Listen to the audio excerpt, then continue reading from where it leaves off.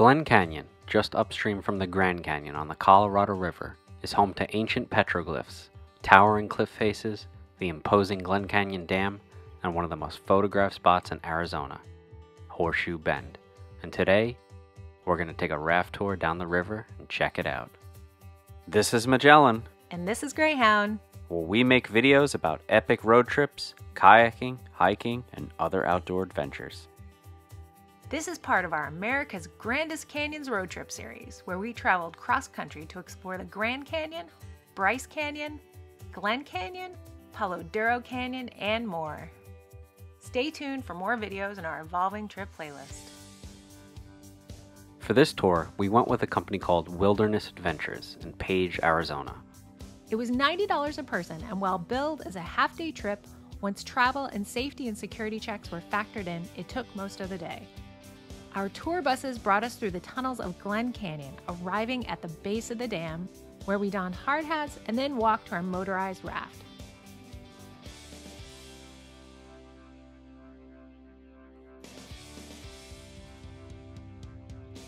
Make sure to turn around and catch a glimpse of the immense dam from afar.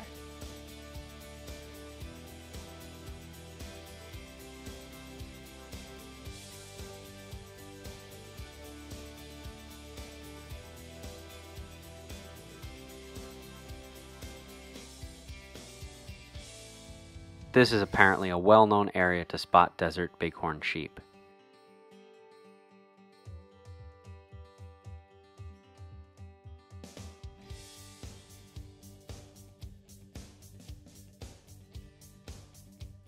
This is Honey Draw, a side canyon. According to our guide, if you hiked up it, you'd reach one of the modern wonders of the world, a Walmart supercenter.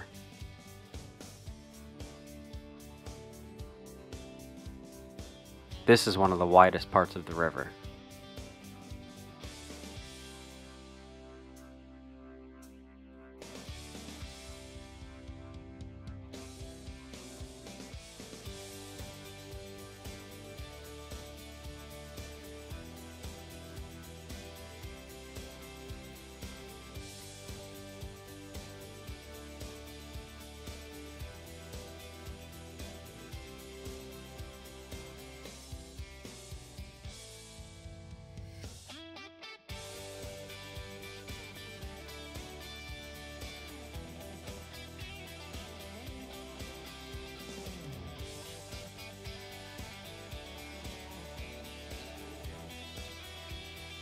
This canyon is about 900 feet deep here. For an insane perspective on how deep that is, an entire football field can fit into this round indentation in the cliff wall. This is another area where desert bighorn sheep can be spotted.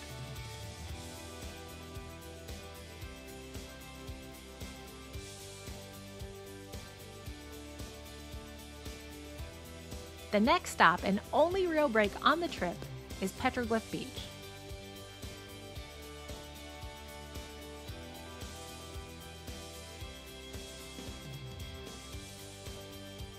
Here, you'll get a 15-minute break to use the restrooms. But screw the bathroom, we're going to check out the petroglyphs. It's a short walk that only takes a few minutes.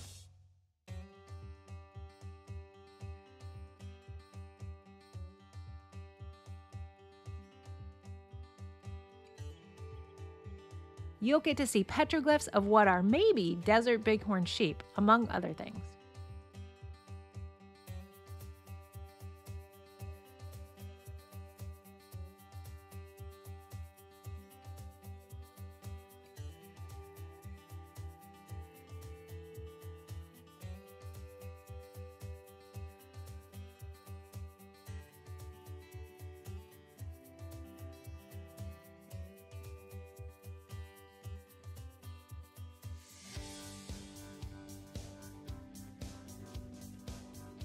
The next site is going around the famous Horseshoe Bend, which we hiked from above earlier in the day.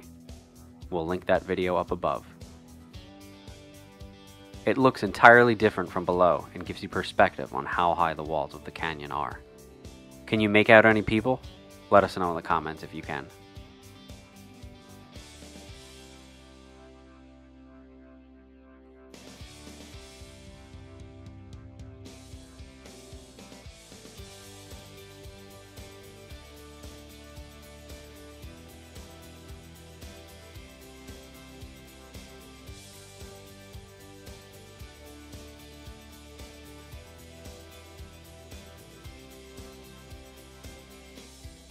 See this black sky ahead of us and the blue sky behind? That means this smackdown is about to happen.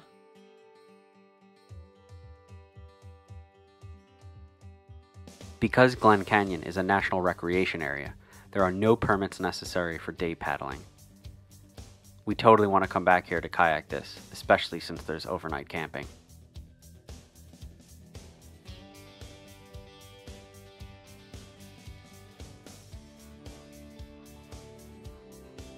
These are wild hackberry trees and cottonwood trees.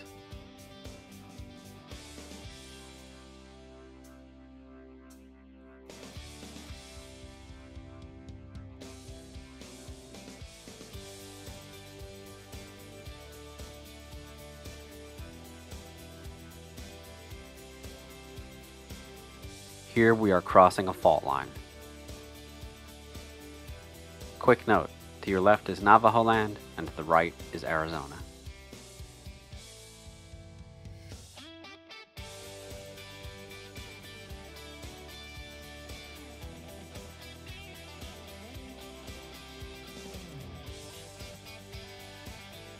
Here are some peaks. They have names, but since it started raining, it was hard to hear our guide.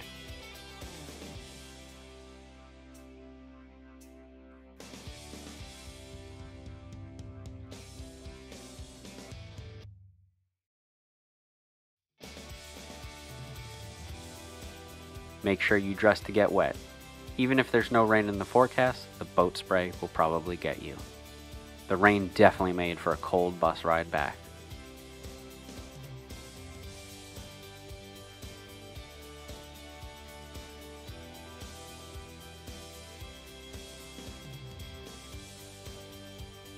Eventually you will finish at Lees Ferry and be shuttled back to Page, Arizona, which will take another hour.